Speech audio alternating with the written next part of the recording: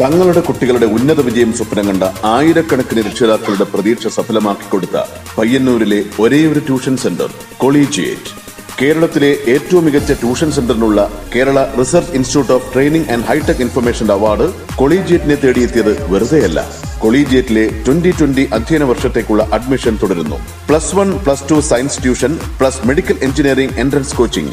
Crash 2020 ബാച്ചുകളിലേക്കുള്ള അഡ്മിഷന് BKM bypass റോഡിലുള്ള collegiate entrance ഡിവിഷനുമായും 9-10 tuition ക്ലാസുകളിലേക്കുള്ള അഡ്മിഷന് ഗേൾസ് ഹയർ സെക്കൻഡറി സ്കൂളിന് മുൻവശത്തുള്ള കൊളീജിയേറ്റ് ഹൈസ്കൂൾ വിംഗുമായും ബന്ധപ്പെടുക. Collegiate, be the number one through the number one. Collegiate, be the number one through the number one.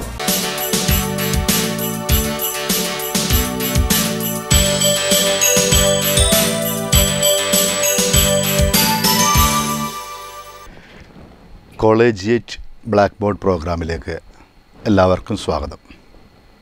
നമ്മളിന്ന് 10ാം തരത്തിലെ ഗണിത വിഷയവുമായി ബന്ധപ്പെട്ട ചില കാര്യങ്ങളാണ് പറയുന്നത്. 10ാം ക്ലാസ്സിലെ കണക്ക് പരീക്ഷ സുഖമായി എഴുതുന്നതിന് വേണ്ടിയുള്ള നിങ്ങൾ പഠിച്ചതും ഓർമ്മിച്ചു വെച്ചതുമായ ചില കാര്യങ്ങളെ ഒന്നുകൂടെ ഓർമ്മ പുതുക്കുകയും അതിന് ഒരു ചിട്ടവട്ടത്തോടു കൂടി എങ്ങനെ ഓർത്തിരിക്കാം എന്നതാണ് ഇന്ന് നാം ചർച്ച ചെയ്യുന്നത്. കണക്കിലാകെ 11 അധ്യായങ്ങളാണല്ലോ ഉള്ളത്. 11 അധ്യായങ്ങളിലെ പരീക്ഷയ്ക്ക് ഏകദേശം 29 ചോദ്യങ്ങളാണ് ഉണ്ടാവുക. ഇതിൽ 2, 3, 4, 5, 6 സ്കോറുകൾ വീതമുള്ള ചോദ്യങ്ങളാണ്. ഇതിൽ 2, 3, 4, 5 സ്കോറുകളുള്ള ചോദ്യങ്ങൾക്ക് ചില ചോദ്യങ്ങൾ ഓപ്ഷൻ ചോദ്യങ്ങളുണ്ട്. എന്നാൽ അവസാനത്തെ 6 മാർക്കിൻ്റെ ചോദ്യത്തിന് ഓപ്ഷനില്ല. പരീക്ഷയുടെ ഘടനയെക്കുറിച്ച് നിങ്ങൾ എല്ലാവർക്കും അറിഞ്ഞിരിക്കാം. ഇതിൽ 2 മാർക്കിലെ 4 ചോദ്യങ്ങളിൽ 3 എണ്ണത്തിനാണല്ലോ ഉത്തരം എഴുതേണ്ടത്. പലപ്പോഴും കാണുന്നത് ഇത്തരം ചോദ്യങ്ങളിൽ സമാന്തര ശ്രേണിയിലെ ഒരു ചോദ്യം, വൃത്തങ്ങളിലെ ചോദ്യം, സാധ്യതകളുടെ ഗണിതം, ബഹുപദങ്ങൾ തുടങ്ങിയ അധ്യായങ്ങളിലെ ചോദ്യങ്ങളാണ് പൊതുവെ കണ്ടുവരുന്നത്. ഇതേപോലെ തന്നെ 3, 4, 5 സ്കോറിൻ്റെ ചോദ്യങ്ങൾ പരിശോധിച്ചാൽ ഓരോ അധ്യായത്തിനും ലഭിച്ച പ്രാധാന്യം, നൽകിയിട്ടുള്ള പ്രാധാന്യം നമുക്ക് മനസ്സിലാക്കാവുന്നതാണ്. തുടർന്നുള്ള ചർച്ചകളിൽ നമുക്ക് ഇത്തരം അധ്യായങ്ങളുടെ പ്രാധാന്യം ഓരോ ഘട്ടത്തിലും പറയാവുന്നതാണ്. 1ാമത്തെ അധ്യായം സമാന്തര ശ്രേണി. പേരിൽ തന്നെയുണ്ട്, സമമായ അന്തരത്തോടു കൂടിയ ശ്രേണി, വ്യത്യാസത്തോടു കൂടിയ ശ്രേണി. ഈ ശ്രേണി എങ്ങനെ രൂപീകരിക്കുന്നെന്നും ശ്രേണിയുടെ പ്രത്യേകത എന്തെന്നും ഇതിൻ്റെ ബീജഗണിതം എന്തെന്നും ശ്രേണിയിലെ ഒരു പദം എങ്ങനെ കണ്ടെത്താമെന്നും ശ്രേണിയുടെ പദങ്ങളുടെ തുക കണ്ടെത്താമെന്നുമൊക്കെ വിശദമായി നമ്മൾ ഈ അധ്യായത്തിൽ ചർച്ച ചെയ്തിട്ടുണ്ട്. പരീക്ഷയ്ക്ക് ചോദിക്കുന്നതും ഈ അധ്യായത്തിലെ ഇത്തരം ആശയങ്ങളെ വെച്ചുകൊണ്ട് തന്നെയായിരിക്കും. പക്ഷേ ചോദ്യങ്ങൾക്ക് ചിലപ്പോൾ ചില വ്യത്യാസങ്ങളും കാണാം. ഏതെങ്കിലും ഒരു ആശയത്തെ അടിസ്ഥാനമാക്കിയുള്ള വ്യത്യസ്ത ടൈപ്പുള്ള ചില ചോദ്യത്തെക്കുറിച്ച് നോക്കാം. ഉദാഹരണമായി 4, 7, 10, 13 എന്ന് തുടങ്ങുന്ന ഒരു സമാന്തര ശ്രേണി പരിഗണിക്കുക. ഈ ശ്രേണിയിലെ പദങ്ങൾക്ക് വല്ല പ്രത്യേകതയുണ്ടോ? പദങ്ങളെന്ന് പറയുന്നത് സംഖ്യകളാണ്. ഈ ശ്രേണിയിൽ വരാവുന്ന സംഖ്യകൾക്കുള്ള പ്രത്യേകത നമുക്കറിയാം. ഈ ശ്രേണിയുടെ പൊതുവ്യത്യാസം 3 ആണ്. ഈ പൊതുവ്യത്യാസമായ 3 കൊണ്ട് ശ്രേണിയിലെ ഏതൊരു പദത്തെയും ഹരിക്കുമ്പോൾ നമുക്ക് ശിഷ്ടം 1 ലഭിക്കുന്നത്. ഇതിനർത്ഥം എന്താണ്? ഏതെങ്കിലും ഒരു സംഖ്യ എടുത്തിട്ട് ആ സംഖ്യയെ 3 കൊണ്ട് ഹരിച്ചാൽ ശിഷ്ടം 1 ലഭിക്കുകയാണെങ്കിൽ ആ സംഖ്യ ഈ ശ്രേണിയിലെ പദമായിരിക്കും. ഉദാഹരണം, 100 ഈ ശ്രേണിയിലെ ഒരു പദമായിരിക്കുമോ? 100നെ 3 കൊണ്ട് ഹരിച്ചാൽ ശിഷ്ടം എന്താണ്? 1. അപ്പം അതുകൊണ്ട് നമുക്കറിയാം 100 ഈ ശ്രേണിയിലെ ഒരു പദമാണ്. ഇത് നമ്മൾ പഠിച്ചു വെച്ചിട്ടുള്ളൊരു ആശയമാണ്. ഇത് ഉപയോഗിച്ചുകൊണ്ട് എങ്ങനെ ഇതിലെ ചോദ്യങ്ങൾക്ക് ചില മാറ്റങ്ങൾ ഉണ്ടാകാം. ഒരു ചോദ്യം ഇതാണ്: ഈ ശ്രേണിയിലെ ഏതെങ്കിലും 2 പദങ്ങളുടെ തുക ഈ ശ്രേണിയിൽ തന്നെ ഉണ്ടാകുമോ? ചോദ്യം ആവർത്തിക്കാം. ഇപ്പോൾ ബോർഡിൽ കാണുന്ന ഈ സമാന്തര ശ്രേണിയിലെ ഏതെങ്കിലും 2 പദങ്ങളുടെ തുക ഈ ശ്രേണിയിൽ തന്നെ വരുമോ? ഉദാഹരണമായി 4ഉം 7ഉം 2 പദങ്ങളാണ്. ഈ 2 പദങ്ങളുടെ തുക 11. ഇത് ഈ ശ്രേണിയിൽ വരുന്നില്ല എന്ന് ഉറപ്പാണ്. ഇനി 4ഉം 10ഉം 14. ആ തുകയും ഈ ശ്രേണിയിൽ വരില്ല എന്നുറപ്പാണ്. പക്ഷെ അങ്ങനെയാണെങ്കിൽ ഈ ശ്രേണിയിലെ ഏതെങ്കിലും 2 പദങ്ങളുടെ തുക ഈ ശ്രേണിയിൽ വരുമോ? ഇതാണ് നമ്മുടെ ചോദ്യം. ഇതെങ്ങനെ നോക്കാം? ഉദാഹരണമായി 10ാം പദവും 15ാം പദവും കൂട്ടിയാൽ അത് ഈ ശ്രേണിയിൽ വരുമോ? 30ാം പദവും 45ാം പദവും കൂട്ടിയാൽ ഈ ശ്രേണിയിൽ വരുമോ? ഇങ്ങനെ ഏതെങ്കിലും 2 പദങ്ങളുടെ തുകയാണ് ഈ ശ്രേണിയിൽ വരുമോ ഇല്ലയോ എന്ന് നോക്കേണ്ടത്. പക്ഷെ നമുക്കറിയാവുന്നൊരു കാര്യമുണ്ട്. ഈ ശ്രേണിയിൽ വരണമെങ്കിൽ ആ ശ്രേണിയിലെ പദങ്ങളെ ആ സംഖ്യയെ 3 കൊണ്ട് ഹരിച്ചാൽ, പൊതുവ്യത്യാസമായ 3 കൊണ്ട് ഹരിച്ചാൽ ശിഷ്ടം 1 ലഭിക്കണം. അങ്ങനെയാണെങ്കിൽ നമ്മൾ പരിശോധിക്കേണ്ടതാണ്, ഈ ശ്രേണിയിലെ ഏതെങ്കിലും 2 പദങ്ങളുടെ തുക എടുത്തു കഴിഞ്ഞാൽ ആ തുകയെ പൊതുവ്യത്യാസമായ 3 കൊണ്ട് ഹരിച്ചാൽ ശിഷ്ടം 1 ലഭിക്കുമോ എന്ന് നോക്കിയാൽ മതിയല്ലോ. അങ്ങനെയാണെങ്കിൽ ഈ ശ്രേണിയിലെ ഏതെങ്കിലും ഒരു പദം എങ്ങനെ എഴുതാം? ഏതെങ്കിലും ഒരു പദം എന്ന് പറയുന്നത് അത് ചിലപ്പോൾ 10ാം പദമാവാം, 100ാം പദമാവാം, 200ാം പദമാവാം, ഏതൊരു പദവുമാവാം. അത്തരം സന്ദർഭത്തിൽ നമ്മളതിനെ n-ാം പദമായിട്ടാണല്ലോ എടുക്കാറ്. ശ്രേണിയുടെ n-ാം പദം എഴുതേണ്ട വഴി നിങ്ങൾക്കറിയാം. ഇവിടുത്തെ n-ാം പദം എന്ന് പറയുന്നത് 3n+1. അപ്പോൾ ഈ ശ്രേണിയിലെ ഏതെങ്കിലും ഒരു പദം എന്ന് പറയുന്നത് n-ാം പദമായി എടുത്തു. അത് 3n+1. ഇനി എന്ത് ചോദിച്ചിട്ടുണ്ട്? ഏതെങ്കിലും 2 പദങ്ങളുടെ തുക എന്ന് പറയുന്നുണ്ട്. അപ്പോൾ മറ്റൊരു പദവും കൂടി എടുക്കണം. ആ പദം ഞാൻ m-ാം പദം എന്നെടുക്കുന്നിരിക്കട്ടെ. നമുക്കറിയാം n-ാം പദത്തിൽ n-ന് 10 എന്ന വില നൽകിയാൽ 10ാം പദം ലഭിക്കും. n-ന് 100 എന്ന വില നൽകിയാൽ 100ാം പദം ലഭിക്കും. അങ്ങനെയാണെങ്കിൽ n-ന് m എന്ന വില നൽകുമ്പോൾ എന്ത് ലഭിക്കുന്നു? m-ാം പദം ലഭിക്കുന്നു. ഇവിടെ ഓർമ്മിക്കേണ്ട കാര്യം, ഒരു ശ്രേണിയിലെ ഏതെങ്കിലും ഒരു പദം എടുക്കുക എന്ന് പറയുമ്പോൾ n-ാം പദം എടുത്തു, മറ്റൊരു പദം എടുക്കുമ്പോൾ m-ാം പദം എടുത്തു, മറ്റൊരു പദവും കൂടി എടുക്കേണ്ട സന്ദർഭം വരുമ്പോൾ ഏതെങ്കിലും p-ാം പദമോ q-ാം പദമോ ഏതെങ്കിലും ഒരു പദം എടുക്കേണ്ട. ഇനി എന്ത് പറയുന്നുണ്ട്? ഈ 2 പദങ്ങളുടെ തുക, ഈ 2 പദങ്ങളുടെ തുക എന്ന് പറയുന്നത് ഈ ശ്രേണിയിലെ ഏതെങ്കിലും 2 പദങ്ങളുടെ തുക xn+xm. ഇതാണ് നമ്മുടെ ശ്രേണിയിൽ ഉണ്ടാകുമോ ഇല്ലയോ എന്ന് നോക്കുന്നത്. ഇത് കൂട്ടിയാൽ നമുക്ക് കിട്ടുന്നത് 3n+3m+2. ഇനി ഈ തുകയെ പൊതുവ്യത്യാസമായ 3 കൊണ്ട് ഹരിക്കണം. ഇതിന് നമുക്ക് 3 × n+m+2 എന്നെഴുതാം. 3 ഗുണിക്കണം n+m എന്ന് പറയുന്നത് 3ൻ്റെ ഗുണിതമാണല്ലോ. അപ്പോൾ 3 × n+m-നെ 3 കൊണ്ട് ഹരിച്ചാൽ ശിഷ്ടം എന്താണ്? 0.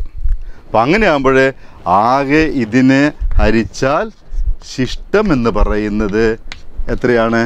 2. ഇപ്പോൾ ഇവിടെ കിട്ടിയത് എന്താണ്? ഈ ശ്രേണിയിലെ ഏതോ 2 പദം എടുത്തു, ആ 2 പദങ്ങളുടെ തുക കണ്ടുപിടിച്ചു, ആ തുകയെ പൊതുവ്യത്യാസം കൊണ്ട് ഹരിച്ചു, ശിഷ്ടം 2 ആണ് ലഭിച്ചത്. നമ്മുടെ ശ്രേണിയുടെ പ്രത്യേകത എന്താണ്? പൊതുവ്യത്യാസമായ 3 കൊണ്ട് ഹരിച്ചാൽ ശിഷ്ടം 1 ആണ് ലഭിക്കേണ്ടത്. പക്ഷേ ശിഷ്ടം എന്താണ്? 2 ആണ്. അപ്പോൾ സ്വാഭാവികമായിട്ടും നമുക്ക് പറയാം, ഈ ശ്രേണിയിലെ ഏതെങ്കിലും 2 പദങ്ങളുടെ തുക ഒരു കാരണവശാലും ഈ ശ്രേണിയിലെ ഒരു പദം ആവില്ല. ഇനി ചോദ്യത്തിന് മറ്റൊരു രീതി ചോദിച്ചാലോ? ഈ ശ്രേണിയിലെ ഏതെങ്കിലും രണ്ട് പദങ്ങളുടെ ഗുണനഫലം ഈ ശ്രേണിയിലെ ഒരു പദമാകുമോ എന്ന് ചോദിച്ചാലോ? എന്തേ ചെയ്യേണ്ടത്? രണ്ട് പദങ്ങളെടുത്തു, തുകയ്ക്ക് പകരം എന്ത് ചെയ്താൽ മതി? ആ രണ്ട് പദങ്ങളുടെ ഗുണനഫലം കണ്ടുപിടിച്ചാൽ മതി. എക്സ് എന്നിനെ എക്സ് എം കൊണ്ട് ഗുണിക്കുക.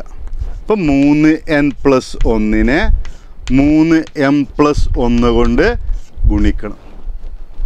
എന്താ ഗുണിച്ചാൽ ലഭിക്കുക? 9nm plus 3n plus 3m plus 1. ഇതിൻ്റെ അർത്ഥം എന്താ? ഇതിനെ പൊതുവ്യത്യാസമായ 3 കൊണ്ട് ഹരിക്കണം. നോക്കിയേ, 9nm 3n 3m ഇവയൊക്കെ ഏതിൻ്റെ ഗുണിതങ്ങളാണ്? 3ൻ്റെ ഗുണിതങ്ങളാണ്. അതുകൊണ്ട് തന്നെ ഇവയെ 3 കൊണ്ട് ഹരിച്ചാൽ ലഭിക്കുന്ന ശിഷ്ടം 0. അപ്പോൾ ബാക്കി ശിഷ്ടം എന്തായിരിക്കും ലഭിക്കുന്നത്?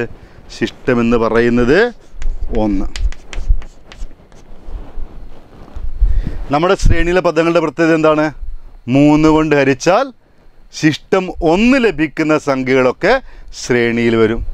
ശിഷ്ടം 1 ലഭിക്കുന്നത് കൊണ്ട് തന്നെ ഏതെങ്കിലും രണ്ട് പദങ്ങളുടെ ഗുണനഫലം തീർച്ചയായും ഈ ശ്രേണിയിലെ ഒരു പദം ആയിരിക്കും. ഉദാഹരണം നോക്കാം. 4ന് 7 കൊണ്ട് ഗുണിച്ചാൽ 7 4 28. 28 ഈ ശ്രേണിയിലെ പദമാണോ?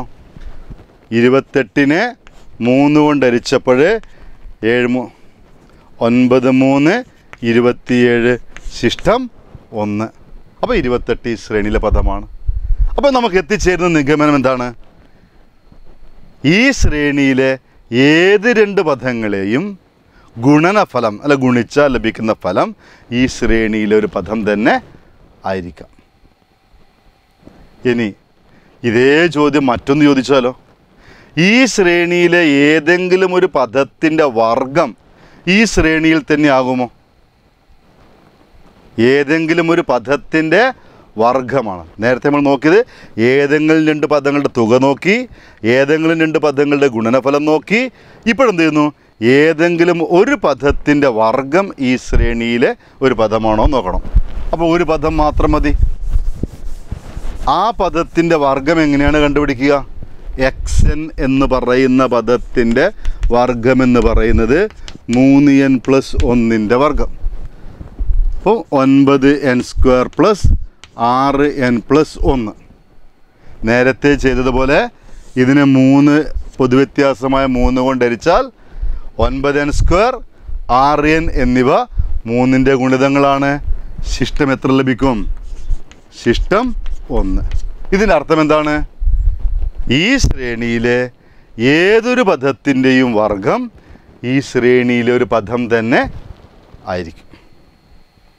ഈ തരത്തിൽ ഏതെങ്കിലും രണ്ട് പദങ്ങളുമായോ ഏതെങ്കിലും ഒരു പദത്തിൻ്റെയോ പ്രത്യേകത ശ്രേണിയിൽ തന്നെ ഉണ്ടാകുമോ ഇല്ലയോ എന്ന് ചോദിക്കുമ്പോൾ എങ്ങനെയാണ് ചെയ്യേണ്ടത് മനസ്സിലായല്ലോ. അപ്പോൾ ഞാൻ പറഞ്ഞു വന്ന ഇത്രയേ ഉള്ളൂ. നമ്മൾ പഠിച്ച ആശയത്തെ അടിസ്ഥാനമാക്കിക്കൊണ്ടുള്ള ചോദ്യങ്ങൾ മാത്രമേ ഈ 29 ചോദ്യത്തിലും ഉണ്ടാകും. ഇവിടെയാണെങ്കിൽ സമാന്തര ശ്രേണിയിലെ പദങ്ങളെ പൊതുവ്യത്യാസം കൊണ്ട് ഹരിച്ചാൽ ശിഷ്ടം എല്ലായ്പ്പോഴും തുല്യമായിരിക്കും എന്ന് പറയുന്ന ഒരു ആശയത്തെ അടിസ്ഥാനമാക്കിക്കൊണ്ടാണ് ഈ ചോദ്യങ്ങളൊക്കെ ചോദിച്ചിരിക്കുന്നത്. ഇത്തരത്തിലുള്ള ചോദ്യങ്ങൾ മാത്രമേ പരീക്ഷയ്ക്കുണ്ടാവൂ. അതുകൊണ്ട് തന്നെ കണക്ക് പരീക്ഷയ്ക്ക് വളരെ ആത്മവിശ്വാസത്തോടെ നമുക്ക് എഴുതാൻ പറ്റുന്നൊരു പരീക്ഷയെ തിരഞ്ഞെടുക്കും. കുറേയധികം കാര്യങ്ങളൊന്നും പഠിച്ചു വെക്കേണ്ട ആവശ്യമില്ല.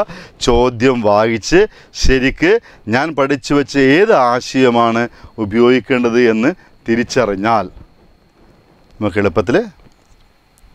ഇനി ഇവിടെ ചെറിയൊരു സംശയം വരുന്നൊരു സംഭവമുണ്ട്. ഒരു ചോദ്യം കേട്ട് കാണും. മറ്റൊരു ഉദാഹരണം നോക്കാം. 32 35 38 -- ഈ സമാന്തര ശ്രേണിയിൽ പൂർണ്ണവർഗങ്ങൾ ഉണ്ടാകുമോ? ചോദ്യം ഒരിക്കൽ കൂടി പറയാം. 32 35 38 തുടങ്ങിയ പദങ്ങൾ ഉൾപ്പെടുന്ന ഈ സമാന്തര ശ്രേണിയിൽ പൂർണ്ണവർഗങ്ങൾ ഉണ്ടാകുമോ ഇല്ലയോ എന്ന് പരിശോധിക്കുക. ഇത് ചിലപ്പോൾ നമുക്ക് സംശയം കൺഫ്യൂഷൻ ഉണ്ടാക്കാം. നേരത്തെ ചോദിച്ചത് ശ്രേണിയിലെ ഒരു പദത്തിൻ്റെ വർഗം ആ ശ്രേണിയിൽ ഉണ്ടാകുമോ ഇല്ലയോ എന്നാണ്. ഇവിടെ ചോദിച്ചതാകട്ടെ പൂർണ്ണവർഗങ്ങൾ ഈ ശ്രേണിയിൽ ഉണ്ടാകുമോ. എന്താണ് പൂർണ്ണവർഗം എന്ന് പറഞ്ഞാൽ? എണ്ണൽ സംഖ്യകളുടെ വർഗങ്ങളാണ് പൂർണ്ണവർഗങ്ങൾ. അതായത് 1ൻ്റെ വർഗം, 2ൻ്റെ വർഗം, 3ൻ്റെ വർഗം, 4ൻ്റെ വർഗം തുടങ്ങിയ ഇത്തരം സംഖ്യകളാണ് പൂർണ്ണവർഗങ്ങൾ. 1, 4, 9, 16 തുടങ്ങിയ സംഖ്യകൾ. ഈ സംഖ്യകളിൽ ഏതെങ്കിലും ഒരു സംഖ്യ ഈ ശ്രേണിയിലെ ഒരു പദമാകുമോ? ഇതാണ് നോക്കേണ്ടത്. നമ്മൾ നേരത്തെ പറഞ്ഞതുപോലെ ഈ ശ്രേണിയിലെ പദങ്ങൾക്കും ഒരു പ്രത്യേകതയുണ്ട്. നേരത്തെ കണ്ടതുപോലെ ഇവിടെയും പൊതുവ്യത്യാസം എത്രയാണ്? 3 ആണ്. പൊതുവ്യത്യാസമായ 3 കൊണ്ട് ഇതിലെ ഒരു പദമായ 32നെ ഹരിച്ചാൽ ശിഷ്ടം എന്താണ്? 2. അങ്ങനെയാണെങ്കിൽ ഈ സമാന്തര ശ്രേണിയിലെ ഏതൊരു പദത്തെയും പൊതുവ്യത്യാസമായ 3 കൊണ്ട് ഹരിക്കുമ്പോൾ ശിഷ്ടം എന്ത് ലഭിക്കണം? 2 ലഭിക്കണം. എങ്കിൽ പൂർണ്ണവർഗം ഈ ശ്രേണിയിലെ ഒരു പദമാണോ അല്ലയോ നോക്കണമെങ്കിൽ പൂർണ്ണവർഗങ്ങളെ 3 കൊണ്ട് ഹരിച്ചാൽ ശിഷ്ടം 2 ലഭിക്കുമോ ഇല്ലയോ നോക്കിയാൽ മതിയല്ലോ. നമ്മൾ എഴുതിയിട്ടുള്ള ഈ പൂർണ്ണവർഗങ്ങളെയൊക്കെ 3 കൊണ്ട് ഹരിച്ചാൽ ശിഷ്ടം 2 അല്ല എന്ന് നമുക്ക് ഉറപ്പാണ്. പക്ഷെ എല്ലാ പൂർണ്ണവർഗങ്ങൾക്കും ഈ നിയമം ബാധകമാണെന്നുണ്ടോ? ഇല്ല. അപ്പോൾ നമ്മൾ നോക്കുന്നത് പൂർണ്ണവർഗങ്ങളെ 3 കൊണ്ട് ഹരിച്ചാൽ ലഭിക്കുന്ന ശിഷ്ടങ്ങൾക്ക് വല്ല പ്രത്യേകതയുണ്ടോ എന്ന് നോക്കിയാൽ നമ്മുടെ ചോദ്യത്തിനുള്ള ഉത്തരമായി. അപ്പം എങ്ങനെയാണ് പൂർണ്ണവർഗങ്ങളെ കാണുക? പൊതുവെ എണ്ണൽ സംഖ്യകളെ നമ്മൾ 2ആയി തിരിക്കാറുണ്ട്. ഇരട്ട സംഖ്യകളെന്നും ഒറ്റ സംഖ്യകളെന്നും. ഇരട്ട സംഖ്യകൾ 2, 4, 6, 8 എന്ന് പറയുന്ന ഇരട്ട സംഖ്യകളും 1, 3, 5, 7, 9 എന്ന് പറയുന്ന ഒറ്റ സംഖ്യകളും. ഇതിനെ ശരിക്കും നോക്കിയാൽ നമുക്കൊരു കാര്യം മനസ്സിലാക്കാം. ഒറ്റ സംഖ്യകൾ എന്ന് പറഞ്ഞാൽ 2 കൊണ്ട് ഹരിച്ചാൽ ശിഷ്ടം 1 ലഭിക്കുന്ന സംഖ്യകളാണ്. ഇരട്ട സംഖ്യകളാണെങ്കിലോ 2 കൊണ്ട് ഹരിച്ചാൽ ശിഷ്ടം 0 ലഭിക്കുന്ന സംഖ്യകളാണ്. ഇതേപോലെ എല്ലാ എണ്ണൽ സംഖ്യകളെയും 3നെ അടിസ്ഥാനമാക്കി നമുക്ക് 3 തരത്തിൽ തരംതിരിക്കാം. ഒന്നെന്ന് പറഞ്ഞത് 3 കൊണ്ട് ഹരിച്ചാൽ ശിഷ്ടം 0 ലഭിക്കുന്ന സംഖ്യകൾ, 3 കൊണ്ട് ഹരിച്ചാൽ ശിഷ്ടം 1 ലഭിക്കുന്ന സംഖ്യകൾ, 3 കൊണ്ട് ഹരിച്ചാൽ ശിഷ്ടം 2 ലഭിക്കുന്ന സംഖ്യകൾ. നമുക്ക് ആദ്യം 3 കൊണ്ട് ഹരിച്ചാൽ ശിഷ്ടം 0 ലഭിക്കുന്ന സംഖ്യകൾ എഴുതി നോക്കാം. 3, 6, 9, 12 തുടങ്ങിയ സംഖ്യകളെ 3 കൊണ്ട് ഹരിച്ചാൽ ശിഷ്ടം എന്താണ്? 0.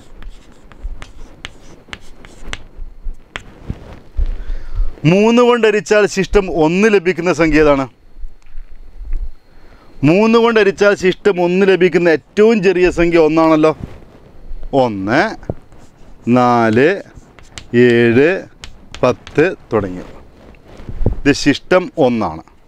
ഇനി 3 കൊണ്ട് ഹരിച്ചാൽ ശിഷ്ടം 2 ലഭിക്കുന്ന സംഖ്യകളോ? 2, 5, 8, 11. ഈ എഴുതിയ സംഖ്യകൾ നോക്കിയേ. 1, 2, 3, 4, 5, 6, 7, 8, 9 ഇങ്ങനെ പോകുമ്പോൾ നമുക്ക് പറയാം എല്ലാ എണ്ണൽ സംഖ്യകളും ഈ 3 കൂട്ടങ്ങളിലായിട്ട് ഉൾപ്പെട്ടിട്ടുണ്ട്. അങ്ങനെയാണെങ്കിൽ ഈ 3 കൂട്ടങ്ങളുടെയും വർഗങ്ങൾ കണ്ടുപിടിക്കുമ്പോൾ എല്ലാ പൂർണ്ണവർഗവും ലഭിക്കുമല്ലോ. ഈ കൂട്ടത്തിൻ്റെ പൊതുവായ രൂപം എന്താ? 3ൻ്റെ ഗുണിതങ്ങളായതുകൊണ്ട് തന്നെ 3n എന്ന രൂപത്തിലാണ്. അതായത് ഈ ശ്രേണിയിലെ പദങ്ങളുടെ ബീജഗണിതം 3n എന്ന് പറയാം. അതായത് ഈ ശ്രേണിയിലെ പദങ്ങളൊക്കെ 3n എന്ന രൂപത്തിലാണ്. ഇനി ഈ ശ്രേണിയിലെ പദങ്ങളോ? 3n - 2 എന്ന രൂപത്തിലാണ്. ബീജഗണിതം എഴുതാൻ എല്ലാവർക്കും അറിയില്ലേ? അതെ. ഇതാണെങ്കിലോ 3n - 1. എങ്കിൽ എല്ലാ എണ്ണൽ സംഖ്യകളെയും നമുക്ക് 3ആയി തിരിക്കാം. 3n, 3n - 1, 3n - 2. നേരത്തെ ഇരട്ട സംഖ്യകളെ 2നെ അടിസ്ഥാനമാക്കിയിട്ട് 2 കൊണ്ടരിച്ചാൽ ശിഷ്ടം 0 കിട്ടുന്നത്, 1 കിട്ടുന്നത് എന്ന് പറയുന്നത് പോലെ 3 എന്ന സംഖ്യ അടിസ്ഥാനമാക്കി എല്ലാ എണ്ണൽ സംഖ്യകളെയും 3 കൂട്ടങ്ങളാക്കാം. 3 കൊണ്ടരിച്ചാൽ ശിഷ്ടം 0 കിട്ടുന്ന 3n രൂപം, 3 കൊണ്ടരിച്ചാൽ ശിഷ്ടം 1 കിട്ടുന്ന 3n - 2 രൂപം, 3 കൊണ്ടരിച്ചാൽ ശിഷ്ടം 2 കിട്ടുന്ന 3n - 1 രൂപം. ഇതേപോലെ ഇവിടുത്തെ പൊതുവ്യത്യാസം 4 ആയിരുന്നുവെങ്കിൽ നമ്മൾ എന്ത് ചെയ്താൽ മതി? എണ്ണൽ സംഖ്യകളെ 4നെ അടിസ്ഥാനമാക്കി ശിഷ്ടം 0 കിട്ടുന്നവ, ശിഷ്ടം 1 കിട്ടുന്നവ, ശിഷ്ടം 2 കിട്ടുന്നവ, ശിഷ്ടം 3 കിട്ടുന്നവ എന്നിങ്ങനെ 4 കൂട്ടങ്ങളാക്കിയാൽ മതിയല്ലോ. ഇനി പൊതുവ്യത്യാസം എത്ര കണ്ട് മാറുന്നുവോ അതിന് കണക്കായി എണ്ണൽ സംഖ്യകളെ മുഴുവനും ഇത്തരം കൂട്ടങ്ങളാക്കി തിരിക്കാം. ഇനി ഈ എണ്ണൽ സംഖ്യകളുടെ വർഗ്ഗങ്ങളാണ് കാണേണ്ടത്. അതായത് 3n വർഗ്ഗം എത്രയാണ്? 9n².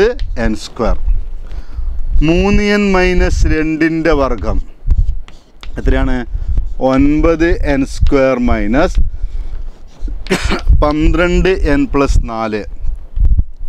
3n - 1 വർഗ്ഗം 9n² - 6n + 1. അങ്ങനെയാണെങ്കിൽ 3n, 3n - 2, 3n - 1 എന്ന് പറയുന്നത് എല്ലാ എണ്ണൽ സംഖ്യകളും വരുന്നത് കൊണ്ട് തന്നെ 9n² - 12n + 4, 9n² - 6n + 1 എന്ന് പറയുന്നത് എല്ലാ പൂർണ്ണവർഗ്ഗങ്ങളും ആയി. ഇനി നമുക്ക് നോക്കേണ്ടതാണ് ഈ പൂർണ്ണവർഗ്ഗങ്ങൾ ഇതിലുണ്ടോ ഇല്ലയോ എന്ന്. ഇതിൽ വരണമെങ്കിൽ 3 കൊണ്ട് ഹരിച്ചാൽ ശിഷ്ടം 2 ലഭിക്കണം. ഇവിടെ 3 കൊണ്ട് ഹരിച്ചാൽ ശിഷ്ടം 0. ഇതിന് 3 കൊണ്ട് ഹരിച്ചാൽ 9n² ഉം 12n ഉം 3ൻ്റെ ഗുണിതമാണ്. 4നെ 3 കൊണ്ട് ഹരിച്ചാൽ ശിഷ്ടം 1. അതേപോലെ 9n² - 6n + 1നെ 3 കൊണ്ട് ഹരിച്ചാൽ ശിഷ്ടം 1. അപ്പോൾ ശിഷ്ടം ലഭിച്ചത് ഒന്നുകിൽ 0 അല്ലെങ്കിൽ 1 എന്നാണ്. അതിനർത്ഥം എന്താ? ഏതൊരു പൂർണ്ണവർഗത്തെയും 3 കൊണ്ട് ഹരിച്ചാൽ ഒന്നുകിൽ ശിഷ്ടം 0 ആയിരിക്കും, അല്ലെങ്കിൽ ശിഷ്ടം എന്തായിരിക്കും? 1 ആയിരിക്കും. ഒരിക്കലും ശിഷ്ടം എന്തുണ്ടാവില്ല? 2 വരില്ല. ശിഷ്ടം 2 വരാത്തത് കൊണ്ട് തന്നെ 32, 35, 38 എന്ന് പറയുന്ന ഈ സമാന്തര ശ്രേണിയിൽ ഒരു പൂർണ്ണവർഗവും ഉണ്ടാവില്ല. കണ്ടോ?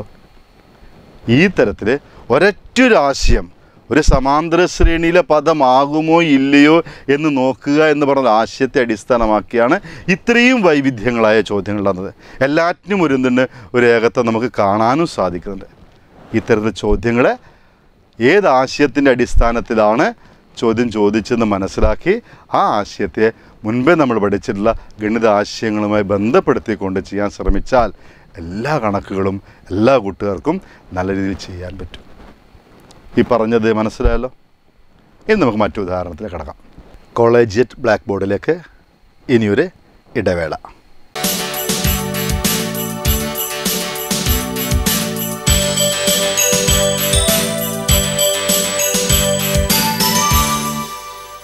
തങ്ങളുടെ കുട്ടികളുടെ ഉന്നത വിജയം സ്വപ്നം കണ്ട ആയിരക്കണക്കിന് രക്ഷിതാക്കളുടെ പ്രതീക്ഷ സഫലമാക്കി കൊടുത്ത പയ്യന്നൂരിലെ ഒരേയൊരു ട്യൂഷൻ സെന്റർ കൊളീജിയേറ്റ്. കേരളത്തിലെ ഏറ്റവും മികച്ച tuition സെന്ററിനുള്ള Kerala research institute of training and hi tech information award കൊളീജിയേറ്റിനെ തേടിയെത്തിയത് വെറുതെയല്ല. കൊളീജിയേറ്റിലെ 2020 അധ്യയന വർഷത്തേക്കുള്ള അഡ്മിഷൻ തുടരുന്നു. +1, +2 science tuition plus medical engineering entrance coaching. Crash 2020 ബാച്ചുകളിലേക്കുള്ള അഡ്മിഷന് BKM ബൈപ്പാസ് റോഡിലുള്ള കൊളീജിയേറ്റ് എൻട്രൻസ് ഡിവിഷനുമായും 9, 10 ട്യൂഷൻ ക്ലാസുകളിലേക്കുള്ള അഡ്മിഷന് ഗേൾസ് ഹയർ സെക്കൻഡറി സ്കൂളിന് മുൻവശത്തുള്ള കൊളീജിയേറ്റ് ഹൈസ്കൂൾ വിംഗുമായും ബന്ധപ്പെടുക. Collegiate. Be the number one through the number one.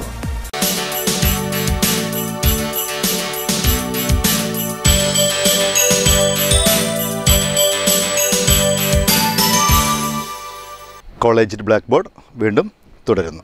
സമാന്തര ശ്രേണികൾ എന്ന അധ്യായത്തിലെ ഒരൊറ്റ ആശയത്തെ അടിസ്ഥാനമാക്കിയിട്ടാണ് ഇത്രയും വൈവിധ്യങ്ങളായ ചോദ്യങ്ങൾ ഞാനിപ്പോൾ ഇവിടെ പറഞ്ഞത്.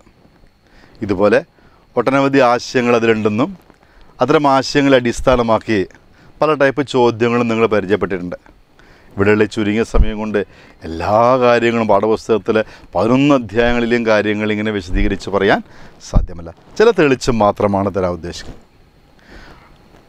ചില അധ്യായങ്ങളെ നമ്മൾ കമ്പൈൻ ചെയ്ത് പഠിക്കാറുണ്ട്. ഇതിൻ്റെ അകത്ത് ഉദാഹരണമായിട്ട് വൃത്തങ്ങളും തൊടുവരകളും എന്ന അധ്യായങ്ങളെ ചേർത്ത് വെച്ച് പഠിക്കുമ്പോൾ, ഒന്നിച്ച് ചേർത്ത് പഠിക്കുമ്പോൾ കുറച്ചും കൂടെ എളുപ്പമാവും. ഇതേപോലെ രണ്ടാകൃതി സമവാക്യങ്ങളും ബഹുപദങ്ങളും, കൂടാതെ സൂചക സംഖ്യകളും ജാമിതിയും ബീജഗണിതം എന്ന ചില അധ്യായങ്ങളെ ഒരൊറ്റ യൂണിറ്റായി കണ്ടു പഠിക്കുമ്പോൾ കാര്യങ്ങൾക്ക് കുറച്ചും കൂടെ നമുക്ക് എന്തെങ്കിലും എളുപ്പമാക്കാൻ സാധ്യതയുണ്ട്. ഇനി വൃത്തങ്ങൾ തൊടുവരകൾ എന്ന അധ്യായങ്ങളിൽ, വൃത്തങ്ങളിൽ എപ്പോഴും ഒരു 2 മാർക്കിനോ അല്ലെങ്കിൽ മറ്റു ചോദിക്കുന്ന ഒരു ചോദ്യം, അല്ലെങ്കിൽ നിങ്ങളുടെ മനസ്സിൽ എപ്പോഴും ഓർത്തിരിക്കേണ്ട ഒരു ചിത്രം ഇതാണ്.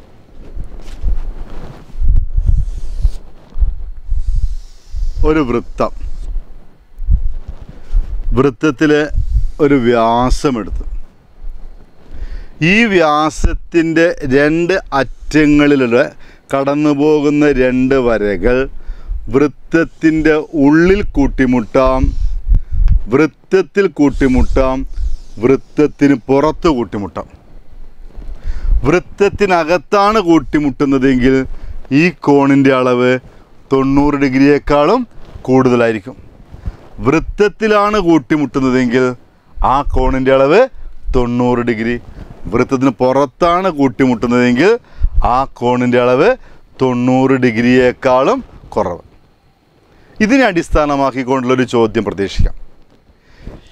ഇതിന് സമാനമായൊരു മറ്റൊരു ആശയം ഇതേ അധ്യായത്തിലുണ്ട്. അതായത്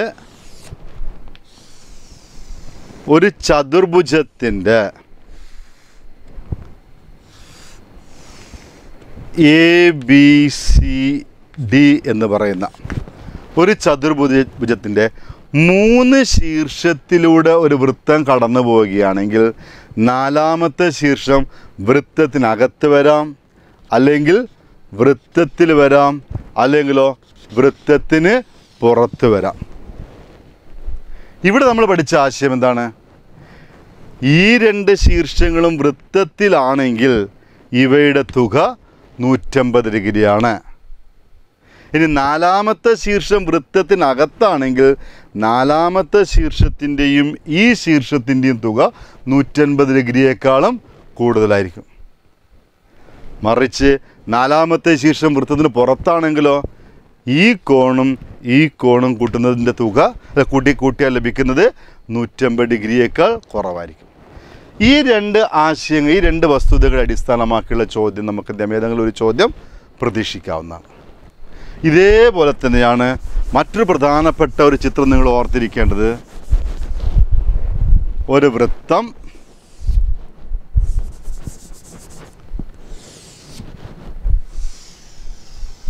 വൃത്തത്തിൻ്റെ കേന്ദ്രമെടുത്ത് ABC എന്നൊരു ചാപത്തിൻ്റെ കേന്ദ്രകോണാണിത്.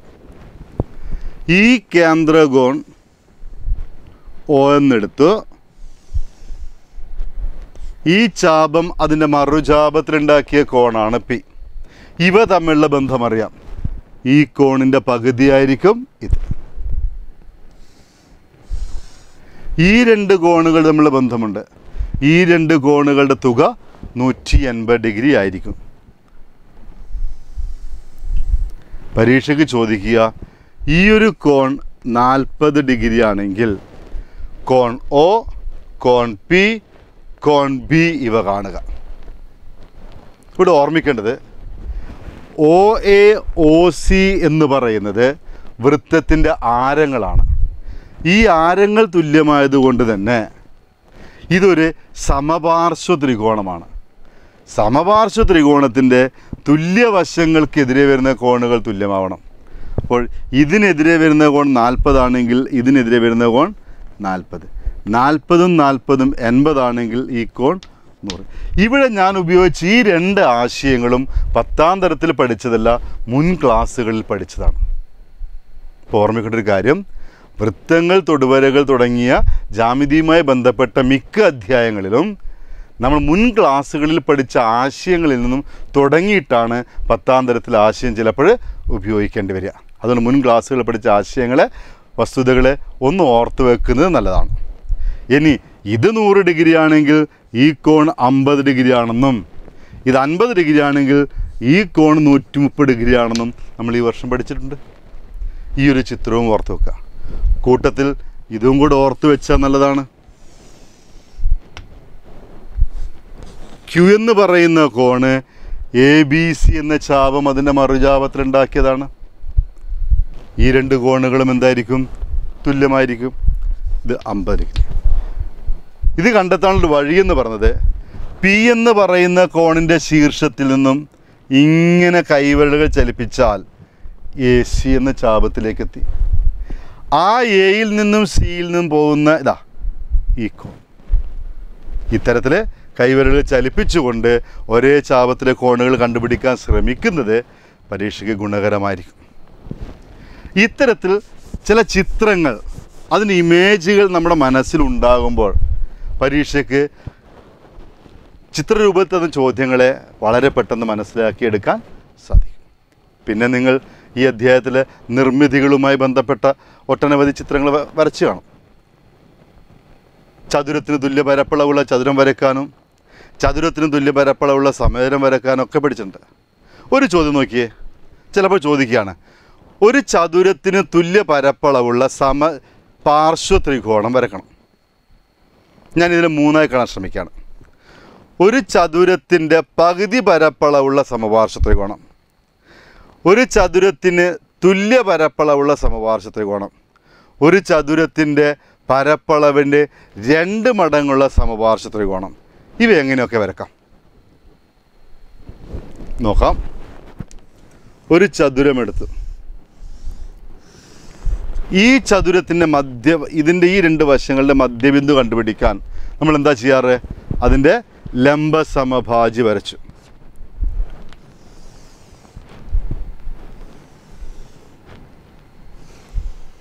ഇതൊരു സമപാർശ്വ ത്രികോണമായിരിക്കുമല്ലോ. ABCD എന്ന ചതുരവും APB എന്ന് പറയുന്ന ത്രികോണവും. ഈ ത്രികോണത്തിൻ്റെ പരപ്പളവ് നമുക്കറിയാം, ഈ ചതുരത്തിൻ്റെ പരപ്പളവിൻ്റെ പകുതിയാണ്. 8ാം തരത്തിൽ മറ്റോ പഠിച്ചിട്ടുണ്ട്. മധ്യബിന്ദുവിലായതുകൊണ്ട് തന്നെ ഈ വശവും തുല്യമാണ്, സമപാർശ്വ ത്രികോണമാണ്. അപ്പം അങ്ങനെയാണ് നമുക്കൊരു കാര്യം പറയാം, ഈ ചതുരത്തിൻ്റെ പരപ്പളവിൻ്റെ പകുതി പരപ്പളവുള്ള സമപാർശ്വ ത്രികോണമാണ് APB. ഇനി ഈ ചതുരത്തിന് തുല്യ പരപ്പളവുള്ള ഒരു സമപാർശ്വ ത്രികോണം നിർമ്മിക്കാൻ എന്താണ് ചെയ്യേണ്ടത്? ഇവിടെ നോക്കിയേ, ചതുരത്തിൻ്റെ ഒരു വശം പാദമായും ചതുരത്തിൻ്റെ വീതി ഉയരമായുമുള്ള ത്രികോണം വരച്ചപ്പോഴാണ് ഈ ചതുരത്തിൻ്റെ പരപ്പളവിൻ്റെ പകുതി പരപ്പളവ് ലഭിച്ചത്. അങ്ങനെയാണെങ്കിൽ ഈ ഉയരം 2 മടങ്ങെടുത്താൽ, ഉദാഹരണം ഇതേ അളവ് ഇവിടുന്ന് മുകളിലേക്കെടുത്താൽ ഇത് H-ഉം ഇത് H-ഉമാണെങ്കിൽ ഈ ലഭിക്കുന്ന ഈ വലിയ ത്രികോണവും സമപാർശ്വ ത്രികോണമാണ്. അതിൻ്റെ പരപ്പളവ് എന്തായിരിക്കണം? ചതുരത്തിൻ്റെ പരപ്പളവ് തുല്യമായിരിക്കണ്ടേ? വേണമെങ്കിൽ നോക്കാം. ഇതിനെ ഞാൻ B എന്നെടുത്തു എങ്കിൽ ചതുരത്തിൻ്റെ പരപ്പളവ് എന്താണ്? BH. ത്രികോണത്തിൻ്റെ പരപ്പളവ് എന്താണ്? അര ഗുണിക്കണം ഒരു വശം ഗുണിക്കണം ആ വശത്തിലേക്കുള്ള ഉയരം. H-ഉം H-ഉം കൂടി ചേർന്നപ്പോൾ 2H. എത്ര കിട്ടി? BH എന്ന് ലഭിച്ചു. ഇനി ഈ ചതുരത്തിൻ്റെ പരപ്പളവിന് 2 മടങ്ങ് പരപ്പളവുള്ള സമപാർശ്വ ത്രികോണം എങ്ങനെ വരക്കുക? ഉയരം 2 മടങ്ങാക്കിയപ്പോൾ ഇതേ പരപ്പളവ് കിട്ടി. ഇനി അങ്ങനെയാണെങ്കിൽ അടിയിലുള്ള വശവും 2 മടങ്ങാക്കി നോക്കിയാലോ? ഉദാഹരണമായി ഒരു ചതുരമെടുത്തു, ഇത് B എന്നെടുത്തു, ഇതേ B നീളം ഇങ്ങോട്ട് നീട്ടി വരച്ചു, ഇതേ H ഇങ്ങോട്ടും വരച്ചു, H H B B. ഇനി ഈ ഒരു ത്രികോണം വരച്ചു നോക്കിയേ. ചതുരത്തിൻ്റെ പരപ്പളവ് എന്തായാലും BH തന്നെ. ത്രികോണത്തിൻ്റെ പരപ്പളവോ അര ഗുണിക്കണം ഒരു വശത്തിൻ്റെ അളവ് B+B 2B ഇൻറ്റു ഉയരം H+H 2H. രണ്ടും പോയി 2BH. ചതുരത്തിൻ്റെ പരപ്പളവിൻ്റെ 2 മടങ്ങ്. വളരെ ചെറിയ കൺസ്ട്രക്ഷനാണ്. പരീക്ഷ ചോദിച്ചാൽ വളരെ എളുപ്പത്തിൽ ചെയ്യാൻ പറ്റുന്നതുമാണ്. പക്ഷെ ഇത്തരം ചിത്രങ്ങൾ എന്താ വരച്ച് ശീലിക്കുക. അവിടെയാണ് ചതുരത്തിൻ്റെ ഉള്ളിൽ വരക്കുന്ന ത്രികോണങ്ങൾക്ക് ചതുരത്തിൻ്റെ പരപ്പളവിൻ്റെ പകുതി എന്ന് പറയുന്ന കാര്യം കൃത്യമായി മനസ്സിലാക്കുകയാണെങ്കിൽ ചതുരത്തിൻ്റെ പരപ്പളവിൻ്റെ എത്ര മടങ്ങ് പരപ്പളവുള്ള ത്രികോണമാണ് വരക്കാം. ഇതേപോലെ തൊടുവരകൾ വളരെ പ്രധാനപ്പെട്ടെന്ന് ഓർമ്മിക്കേണ്ട ഒരു ആശയം എന്ന് പറയുന്നത് പലപ്പോഴും നമുക്ക് കൺഫ്യൂഷനായി പോകുന്നില്ല, വിട്ടുപോകാൻ സാധ്യത. ഉദാഹരണമായി ഒരു വൃത്തവും അതിനുള്ളിൽ ഒരു ത്രികോണവും ഇങ്ങനെയൊക്കെയുള്ള ചില തൊടുവരകളും വരക്കുമ്പോൾ ഓർമ്മിക്കേണ്ടത് ഈ വര എന്ന് പറയുന്നത് ത്രികോണത്തിൻ്റെ ഒരു വശമാണെങ്കിലും അത് ഈ വൃത്തത്തിൻ്റെ എന്താണ് ഒരു ഞാണാണ്. വൃത്തത്തിൻ്റെ ഒരു ഞാണാണ്. ഈ ഞാണിൻ്റെ അറ്റത്തെ ബിന്ദുവിലൂടെ കടന്നു പോകുന്ന ഒരു തൊടുവരയാണിത്. ഇവിടെ വളരെ പ്രധാനപ്പെട്ടൊരു പോയിന്റ്, ഒരു ഞാണിൻ്റെ അറ്റത്തൂടെ കടന്നു പോകുന്ന തൊടുവരയും ഉണ്ടാക്കുന്ന ഈ കോണിൻ്റെ അളവെന്ന് പറയുന്നത് ഈ ഞാണിൻ്റെ മറുഭാഗത്തിലെ കോണിൻ്റെ അളവിന് തുല്യമായിരിക്കും. ഈ ചിത്രം മനസ്സിലെപ്പോഴും കിട്ടണം. ഒരു ത്രികോണമെന്നാണെങ്കിലും ആ ത്രികോണത്തിൻ്റെ വശത്തെ ഞാണായിട്ടും അത് ആ ഞാണിൻ്റെ ഒരു അറ്റത്തൂടെ കടന്നു പോകുന്ന തൊടുവരയായിട്ടും കാണാൻ പറ്റുകയാണെങ്കിൽ അവയുണ്ടാക്കുന്ന കോൺ ഞാണിൻ്റെ മറുഭാഗത്തുള്ള കോണിന് തുല്യമായിരിക്കും. ഇത്തരത്തിൽ ചില ഇമേജുകൾ, ചില ചിത്രങ്ങൾ നമ്മുടെ മനസ്സിൽ പതിച്ചു വെക്കുകയാണെങ്കിൽ നമുക്ക് പലപ്പോഴും വൃത്തങ്ങൾ തൊടുവരകൾ എന്ന് പറയുന്ന അധ്യായത്തിലെ ഒട്ടുമിക്ക എല്ലാ ചോദ്യങ്ങൾക്കും ഉത്തരം കണ്ടെത്താൻ പറ്റും. പിന്നെ നിങ്ങൾക്ക് എളുപ്പത്തിൽ മാർക്ക് വാങ്ങിക്കാൻ പറ്റുന്ന മറ്റൊരു അധ്യായമാണ് സാധ്യതകളുടെ ഗണിതം. സാധ്യതകളുടെ ഗണിതത്തിൽ ആകെ ഒരു പോയിന്റ് മാത്രമേ പഠിക്കാനുള്ളൂ. എന്താ സാധ്യതകളുടെ ഗണിതത്തിൽ പറയുന്നത്? എങ്ങനെയാണ് സാധ്യതയെ സംഖ്യയാക്കി പറയുന്നത്? ഉദാഹരണമായി ഒരു പെട്ടിയിൽ 1 മുതൽ 25 വരെയുള്ള എണ്ണൽ സംഖ്യകളെ വ്യത്യസ്ത കടലാസ് കഷ്ണങ്ങളിലായി എഴുതിയിട്ടിരിക്കുകയാണ്. ഇതിൽ നിന്നും ഒരു കടലാസ് എടുത്താൽ അതൊരു അഭാജ്യ സംഖ്യ ആവാനുള്ള സാധ്യത എത്ര? എത്രയാണ്? സാധ്യത പറയണമെങ്കിൽ ആകെയുള്ള ഈ 25 എണ്ണത്തിൽ എത്ര എണ്ണം അഭാജ്യ സംഖ്യ ഉണ്ടെന്ന് നോക്കിയാൽ മതിയല്ലോ. എന്താണ് അഭാജ്യ സംഖ്യ? അല്ലെങ്കിൽ ഏറ്റവും ചെറിയ അഭാജ്യ സംഖ്യ ഏതാണ്? 2. അടുത്തതോ 3, 5, 7, 11, 13, 17, 19, 23. ഇവയൊക്കെ അഭാജ്യ സംഖ്യകളല്ലേ? എന്താണ് അഭാജ്യ സംഖ്യകൾ എന്നൊന്നും ഞാനിപ്പോൾ പറയുന്നില്ല. അതൊക്കെ നിങ്ങൾ ക്ലാസ് മുറിയിൽ വെച്ച് പഠിച്ചു കാണും. അങ്ങനെയാണെങ്കിൽ ഇതൊക്കെയാണ് അഭാജ്യ സംഖ്യകളായിട്ട് വരുന്നത്. ഈ 25 എണ്ണത്തിൽ 1, 2, 3, 4, 5, 6, 7, 8, 9 അഭാജ്യ സംഖ്യകളുള്ളത് എങ്കിൽ കണ്ണും പൂട്ടി ഒരു കടലാസ് എടുത്താൽ അത് ഒരു അഭാജ്യ സംഖ്യ ആവാനുള്ള സാധ്യത 25-ൽ 9. ഇനി ഇവിടെ ചിലപ്പോൾ ചോദിക്കാൻ സാധ്യതയുള്ളത്, ഒരു മാസത്തിൽ നമുക്കറിയാം ഫെബ്രുവരി ഒഴികെയുള്ള മറ്റെല്ലാ മാസങ്ങൾക്കും 30 അല്ലെങ്കിൽ 31 ദിവസങ്ങളുണ്ടാവും. ഇപ്പോൾ ചോദ്യം എങ്ങനെയാണ്?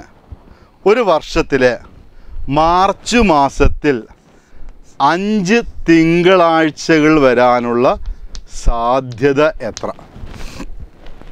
5 തിങ്കളാഴ്ചകൾ വരാനുള്ള സാധ്യത എത്ര? ഇപ്പോൾ മാർച്ച് മാസത്തിൽ സാധാരണ എത്ര ദിവസമാണ് ഉണ്ടാവുക? പൊതുവെ നമ്മൾ കൈയുടെ വിരലൊക്കെ വെച്ച് പറയാറുണ്ട്. ഇങ്ങനെ ഉയർന്നിരിക്കുന്ന ഭാഗത്ത് 31 ദിവസങ്ങളും താഴ്ന്നിരിക്കുന്ന ഭാഗത്ത് 30 ദിവസവും. ഇപ്പോൾ ജനുവരി, ഫെബ്രുവരി, മാർച്ച് എന്ന് പറയുമ്പോൾ 31 ദിവസങ്ങളാണ് മാർച്ചിലുള്ളത്. മാർച്ചിൽ ആകെ 31 ദിവസങ്ങൾ. ഇനി നോക്കാം, ഈ 31 ദിവസങ്ങളിൽ ആദ്യത്തെ 7 ദിവസം എടുത്തു കഴിഞ്ഞാൽ തീർച്ചയായും അതിൽ ഒരു തിങ്കളാഴ്ച ഉണ്ടാകുമല്ലോ. 31 ദിവസങ്ങളിലെ ആദ്യത്തെ തുടർച്ചയായ 7 ദിവസങ്ങൾ എടുത്തു കഴിഞ്ഞാൽ അതിലൊരു ഞായറാഴ്ചയും ഒരു തിങ്കൾ, ചൊവ്വ, ബുധൻ, വ്യാഴം, വെള്ളി, ശനി എന്നീ 7 ദിവസങ്ങൾ വരുമല്ലോ. എങ്കിൽ ആദ്യത്തെ 14 ദിവസങ്ങൾ എടുത്തു കഴിഞ്ഞാൽ തീർച്ചയായും 2 തിങ്കളാഴ്ചകൾ ഉൾപ്പെട്ടിരിക്കുമല്ലോ. ആദ്യത്തെ 21 ദിവസങ്ങൾ എടുത്തു കഴിഞ്ഞാൽ 3 തിങ്കളാഴ്ചകളും ആദ്യത്തെ 28 ദിവസങ്ങൾ എടുത്തു കഴിഞ്ഞാൽ തീർച്ചയായും 4 തിങ്കളാഴ്ചകൾ ഉൾപ്പെട്ടിരിക്കും. ഒരു കാര്യം ഉറപ്പാണ്, മാർച്ച് മാസത്തിൽ 4 തിങ്കളാഴ്ചകൾ നിർബന്ധമായും ഉണ്ടായിരിക്കും. പക്ഷെ നമ്മോട് ചോദിച്ചെന്താ, 5 തിങ്കളാഴ്ച ഉണ്ടാവാനുള്ള സാധ്യത എത്ര? അങ്ങനെയാണെങ്കിൽ ഈ 28 കഴിഞ്ഞാൽ ലഭിക്കുന്ന 29, 30, 31 എന്നീ 3 ദിവസങ്ങളിൽ ഒരു ഞായറാഴ്ച വരുമ്പോൾ മാത്രമല്ലേ ഒരു തിങ്കളാഴ്ച വരുമ്പോൾ മാത്രമല്ലേ 5 തിങ്കളാഴ്ചകൾ ലഭിക്കൂ. അങ്ങനെയാണെങ്കിൽ ഈ 3 ദിവസങ്ങൾ എങ്ങനെയൊക്കെ വരാം? ഒന്നുകിൽ തിങ്കൾ, ചൊവ്വ, ബുധൻ, അല്ലെങ്കിൽ ചൊവ്വ, ബുധൻ, വ്യാഴം, അല്ലെങ്കിലോ ബുധൻ, വ്യാഴം, വെള്ളി, അല്ലെങ്കിലോ വ്യാഴം, വെള്ളി, ശനി, വെള്ളി, ശനി, ഞായർ, ശനി, ഞായർ, തിങ്കൾ, ഞായർ, തിങ്കൾ, ചൊവ്വ. ഇങ്ങനെ 3 ദിവസങ്ങളിലേ വരൂ. അതിൽ തിങ്കൾ, ചൊവ്വ, ബുധൻ എന്നിങ്ങനെയാണ് 3 ദിവസങ്ങൾ വരുന്നതെങ്കിൽ 4ഉം 1ഉം 5 തിങ്കളാഴ്ച. അല്ല എങ്കിൽ ഞായർ, തിങ്കൾ, ചൊവ്വ വന്നാലും എന്ത് ലഭിക്കും? 5 തിങ്കളാഴ്ച ലഭിക്കും. അല്ലെങ്കിലോ ശനി, ഞായർ, തിങ്കളാഴ്ച വന്നാലും 5 തിങ്കളാഴ്ച ലഭിക്കും. മറ്റ് ഈ 4 എണ്ണം വന്നു കഴിഞ്ഞാലോ 5ാമത്തെ തിങ്കളാഴ്ച ലഭിക്കില്ല. അപ്പോൾ ഒരു കാര്യം പറയാൻ പറ്റും, ഈ 7 രീതികളിൽ 1, 2, 3 ഈ 3 രീതികളിൽ ഏതെങ്കിലും ഒന്ന് വന്നു കഴിഞ്ഞാൽ നമുക്ക് 5ാമത്തെ ഒരു തിങ്കളാഴ്ച ലഭിക്കും. അപ്പോൾ മാർച്ച് മാസത്തിൽ 5 തിങ്കളാഴ്ച വരാനുള്ള സാധ്യത എന്താണ്? 7ൽ 3ആണ്. ഇവിടെ ഓർമ്മിക്കേണ്ട കാര്യം, 31 ദിവസങ്ങളിൽ ആദ്യത്തെ 28 ദിവസങ്ങൾ എടുത്തു കഴിഞ്ഞാൽ അതിൽ 4 തിങ്കളാഴ്ചകൾക്ക് സാധ്യതയല്ല ഉള്ളത്, 4 തിങ്കളാഴ്ചകൾ തീർച്ചയാണ്. 5ാമത്തെ തിങ്കളാഴ്ച വരാനുള്ള സാധ്യത എന്ന് പറയുന്നത് ഈ കോമ്പിനേഷനിൽ മാത്രമാണ്. അതിൽ തന്നെ ഈ 3 എണ്ണം വരുമ്പോൾ മാത്രമേ 5 തിങ്കളാഴ്ച വരൂ. അപ്പോൾ ഈ 7 എണ്ണത്തിൽ 3ആണ് ഇതിലെ സാധ്യത. ഇനി ഇതേപോലെ തന്നെ 2 പെട്ടികളിലായി കടലാസുകൾ വെക്കുന്നതും ഒരു കൊട്ടയിൽ ഇപ്പോൾ മാങ്ങയും ഒരു കൊട്ടയിൽ മാങ്ങ വെക്കുന്നതും ഒക്കെ ആയിട്ടുള്ള പല ടൈപ്പ് കണക്കുകളുമുണ്ട്. പക്ഷേ സാധ്യതകളുടെ ഗണിതത്തിലെ എല്ലാ കണക്കുകളും നമുക്ക് എന്തെങ്കിലും എളുപ്പത്തിൽ ചെയ്ത് തീർക്കാൻ പറ്റുന്നത് തന്നെയാണ്. ഇതേപോലെ മാർക്ക് വാങ്ങിക്കാൻ പറ്റുന്നതിൽ സ്കോർ ചെയ്യാൻ പറ്റുന്ന മറ്റൊരു 2 അധ്യായങ്ങളാണ് ജാമിതിയും ബീജഗണിതവും സൂചകസംഖ്യകൾ. സൂചകസംഖ്യകളുടെ തുടർച്ചയായിട്ടാണ് ജാമിതിയും ബീജഗണിതവും. അവിടെ ഓർമ്മിക്കേണ്ടത്, സൂചകസംഖ്യകളിലെ എക്സ് സൂചകസംഖ്യയും വൈ സൂചകസംഖ്യയും കാണുമ്പോൾ തന്നെ ആ സൂചകസംഖ്യയുടെ സ്ഥാനം നമ്മുടെ മനസ്സിൽ കാണും. മനസ്സ് സങ്കല്പമായി കാണുന്ന ഒരു എക്സ് അക്ഷത്തെയും വൈ അക്ഷത്തെയും വെച്ചുകൊണ്ട് ആ ബിന്ദുക്കളുടെ സംഖ്യകളുടെ സ്ഥാനം മനസ്സിൽ കാണാൻ പറ്റുക എന്നത് വളരെ എളുപ്പമാണ്. അത് വെച്ചുകൊണ്ടൊരു ചോദ്യം പലപ്പോഴും ചോദിക്കാറുണ്ട്. ഉദാഹരണമായിട്ട്, ഒരു ചതുരത്തിൻ്റെ വശങ്ങൾ അക്ഷങ്ങൾക്ക് സമാന്തരങ്ങളാണ്. അതിൻ്റെ 2 എതിർമൂലകൾ തന്നു കഴിഞ്ഞാൽ മറ്റ് 2 എതിർമൂലകൾ എങ്ങനെ കണ്ടുപിടിക്കാം? പാഠപുസ്തകത്തിൽ പറയുന്ന ഒരു ചോദ്യം തന്നെ. അത് പലതവണ ആവർത്തിച്ച് ചോദിക്കാം. ഇനി ഇതേപോലെ ജാമിതിയും ബീജഗണിതത്തിലും കിടക്കുമ്പോൾ വരയുടെ പ്രത്യേകതകളാണ് പറയുന്നത് ആദ്യം, പിന്നെ വൃത്തത്തിൻ്റെ സമവാക്യത്തെക്കുറിച്ച്. അതിൽ ഒരു ചോദ്യം അറിയാം, എന്താണ് ഒരു വരയുടെ സമവാക്യം എന്ന് പറഞ്ഞാൽ? ഇപ്പോൾ പറയാണ് ഒരു വരയുടെ x+y=10 എന്നത് ഒരു വരയുടെ സമവാക്യമാണ് എന്ന് പറഞ്ഞാൽ എന്താണ് അർത്ഥമാക്കുന്നത്? ആ വരയിലെ ഏതൊരു ബിന്ദുവിൻ്റെയും x സൂചക സംഖ്യയും y സൂചക സംഖ്യയും പരസ്പരം എങ്ങനെ ബന്ധപ്പെട്ടിരിക്കുന്നു എന്നതാണ് ആ വരയുടെ സമവാക്യം. ഇവിടെ x+y=10 എന്നതാണ് ഒരു വരയുടെ സമവാക്യം എന്ന് പറഞ്ഞാൽ ആ വരയിലെ ഏതൊരു ബിന്ദു എടുത്താലും x സൂചക സംഖ്യയും y സൂചക സംഖ്യയും കൂട്ടിയാൽ എന്ത് ലഭിക്കണം? 10 ലഭിക്കണം. അങ്ങനെയാണെങ്കിൽ 1, 9 എന്ന് പറയുന്നത് ഈ വരയിലെ ഒരു ബിന്ദുവായിരിക്കും. കാരണം 1ഉം 9ഉം കൂട്ടിയാൽ 10ആണ്. 3, 7 എന്ന് പറയുന്നത് ഈ വരയിലൊരു ബിന്ദുവായിരിക്കും. കാരണം 3ഉം 7ഉം കൂട്ടിയാൽ 10ആണ്.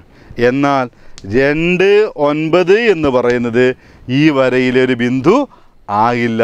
കാരണം എന്താണ്? 2ഉം 9ഉം കൂട്ടിയാൽ എന്തല്ല? 10അല്ല. അപ്പോൾ ഒരു വരയിലെ സമവാക്യം എന്താണ് എന്നുള്ള കാര്യം അറിയാം. എങ്ങനെയാണ് ഒരു വരയുടെ സമവാക്യം എഴുതുക എന്ന് നമുക്കറിയാം. അതൊക്കെ പാഠപുസ്തകം പഠിച്ചതാണ്. വരയുടെ ചരിവ് എന്താണെന്നറിയാം. ഉദാഹരണമായിട്ട് ഒരു വരയുടെ ചരിവ് 2/3 എന്നതുകൊണ്ട് അർത്ഥമാക്കുന്നത് എന്താണെന്നറിയോ? ആ വരയിലെ ഒരു ബിന്ദുവിൽ നിന്നും മറ്റൊരു ബിന്ദുവിലേക്ക് മാറുമ്പോൾ എക്സിൻ്റെ മാറ്റം 3 ആണെങ്കിൽ വൈയുടെ മാറ്റം എന്തായിരിക്കും? 2. x 3 മാറുന്നതിന് കണക്കായിട്ട് y എത്ര വീതം മാറിക്കൊണ്ടിരിക്കും? 2 വീതം മാറിക്കൊണ്ടിരിക്കും. ഇതിനെ മറ്റൊരു രീതിയിലും കാണാം. x 3 മാറുമ്പോൾ y 2 മാറുന്നു എന്ന് പറയുന്നതിന് x 1 മാറുമ്പോൾ y 2/3 മാറുന്നു എന്നും പറയാം. കുറച്ചുകൂടി ലളിതമായി നോക്കുകയാണെങ്കിൽ ഒരു വരയുടെ ചരിവ് 4 എന്ന് പറഞ്ഞാൽ അർത്ഥം എന്താണ്? 4/1 ആണ്. x 1 മാറുമ്പോൾ y എന്ത് മാറണം? 4 മാറണം. x 1 മാറുമ്പോൾ y 4 മാറണം. അങ്ങനെയാണെങ്കിൽ x 2 മാറുമ്പോഴോ y 8 മാറിയിരിക്കണം. ഈ ഒരു ആശയം കൃത്യമായി മനസ്സിലാക്കുകയാണെങ്കിൽ വരയിലെ ബിന്ദുക്കൾ കണ്ടുപിടിക്കാൻ എളുപ്പമാണ്. പിന്നെ മറ്റൊരു കാര്യം ചിലപ്പോൾ ചോദിക്കാറുണ്ട്, ഒരു വരയിലെ 2 ബിന്ദുക്കൾ പറയുകയാണ് 2, 6, 10, 14. ഇത് ചോദിക്കുന്നു ഈ വരയിലെ ഒരു ബിന്ദു കണ്ടെത്തുക. പലപ്പോഴും നമ്മൾ സമവാക്യങ്ങളൊക്കെ രൂപീകരിച്ചാണ് മറ്റൊരു ബിന്ദു കണ്ടെത്താൻ ശ്രമിക്കാറ്. അതിൻ്റെ ആവശ്യമുണ്ടോ? വേണ്ട. കാരണം ഈ വരയിലെ ഈ 2 ബിന്ദുക്കളുടെ മധ്യബിന്ദു കണ്ടുപിടിക്കാൻ നമുക്കറിയാലോ. 10 കൂട്ടണ 12ൻ്റെ പകുതി 6, 14ഉം 6ഉം 20ൻ്റെ പകുതി 10 മധ്യബിന്ദു ആയിരിക്കില്ലേ? ഈ മധ്യബിന്ദു ഈ വരയിലൊരു ബിന്ദുവാണല്ലോ. അപ്പോൾ ആ വരയിലൊരു ബിന്ദു കണ്ടെത്താൻ ചോദിച്ചാൽ മധ്യബിന്ദു കണ്ടെത്താൽ മതി. ഇനി മറ്റൊരു ബിന്ദു കണ്ടുപിടിക്കാൻ ചോദിച്ചാലോ ഈ 2 ബിന്ദുക്കളുടെ ഇടയിലുള്ള ഒരു ബിന്ദു കണ്ടുപിടിച്ചാൽ മതി.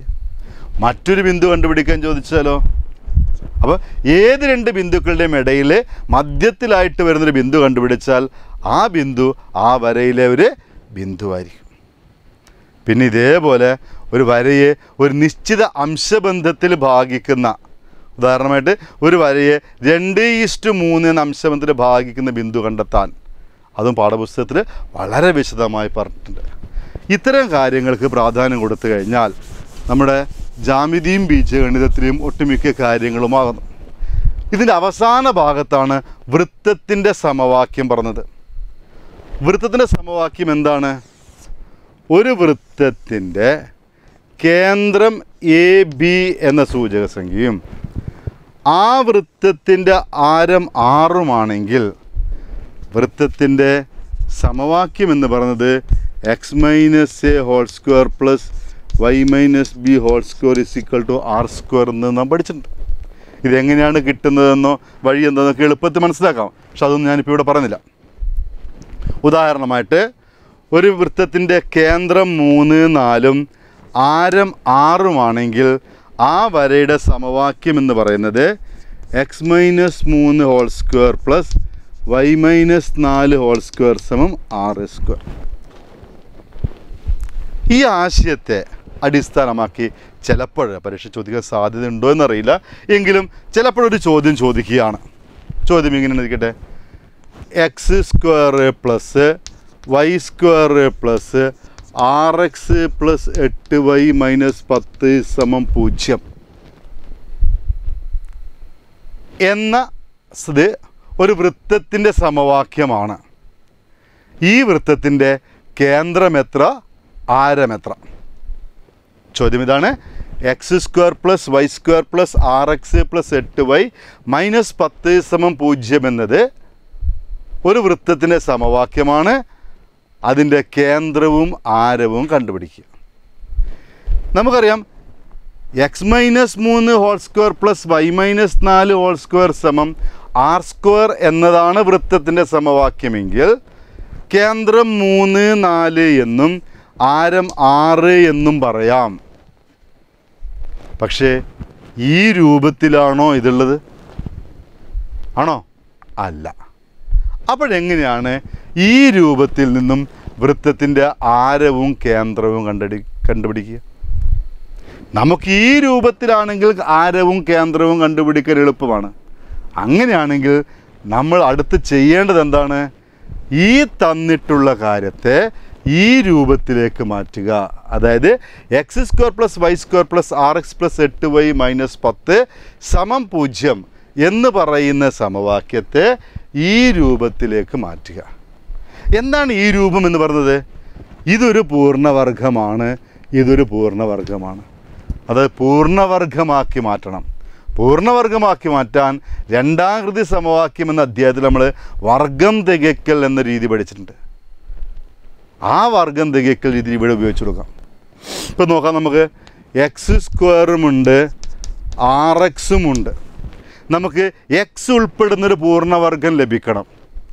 അങ്ങനെയാണെങ്കിൽ എക്സ് സ്ക്വയർ പ്ലസ് ആർ എക്സിനോട് എന്താണ് കൂട്ടേണ്ടത്? എക്സിൻ്റെ ഗുണകത്തിൻ്റെ പകുതിയുടെ വർഗം. എക്സിൻ്റെ ഗുണകം എന്താണ്? 6. 6ൻ്റെ പകുതി എന്താ? 3. 3ൻ്റെ വർഗം ഇവിടെ കൂട്ടി പ്ലസ് വൈ സ്ക്വയർ ഉണ്ട്, 8y ഉണ്ട്. പക്ഷെ നമുക്ക് വൈ ഉൾപ്പെടുന്നൊരു പൂർണ്ണവർഗം ലഭിക്കണം. അപ്പോൾ നമ്മൾ എന്ത് ചെയ്തു?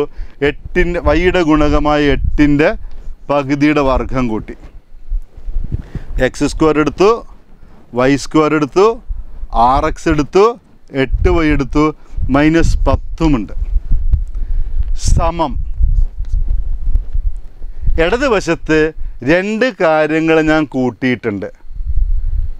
ഇവിടെ സമം 0 ഇടതുവശത്ത് കൂട്ടി എന്തൊക്കെയാണ്? 3ൻ്റെ വർഗവും 4ൻ്റെ വർഗവും കൂട്ടിയിട്ടുണ്ട്. അങ്ങനെയാണെങ്കിൽ ആ സമചിഹ്നത്തിന് തുല്യത വരണമെങ്കിൽ വലതുവശത്ത് ഞാൻ എന്ത് കൂട്ടണം? 3ൻ്റെ വർഗവും 4ൻ്റെ വർഗവും കൂട്ടണം. അങ്ങനെയാണെങ്കിൽ ഇനി നമുക്കൊരു കാര്യം ചെയ്യാം. X square plus R X plus 3 square നമുക്ക് എക്സ് പ്ലസ് 3 ഹോൾ സ്ക്വയർ എന്ന് എഴുതാം. Plus Y square plus 8y plus 4 square നമുക്ക് എന്ത് ചെയ്യാം? വൈ പ്ലസ് 4 ഹോൾ സ്ക്വയർ എന്ന് എഴുതാം. 3ൻ്റെ സ്ക്വയർ 9ഉം 4ൻ്റെ സ്ക്വയർ 16ഉം കൂട്ടിയാൽ 25. ഈ മൈനസ് 30 അപ്പുറം പോകുമ്പോൾ പ്ലസ് 30. ഇപ്പം എന്ത് കിട്ടുന്നു? X plus 3 whole square plus Y plus 4 whole square സമം 35. നമ്മൾ ഇതിനെ എങ്ങോട്ടേക്ക് കൊണ്ടുപോകുന്നു? ഒരു പൂർണ്ണവർഗം, ഒരു പൂർണ്ണവർഗം. എന്തുകൊണ്ടാണ് ഇങ്ങനെ മാറ്റിയെന്ന് മനസ്സിലായല്ലോ?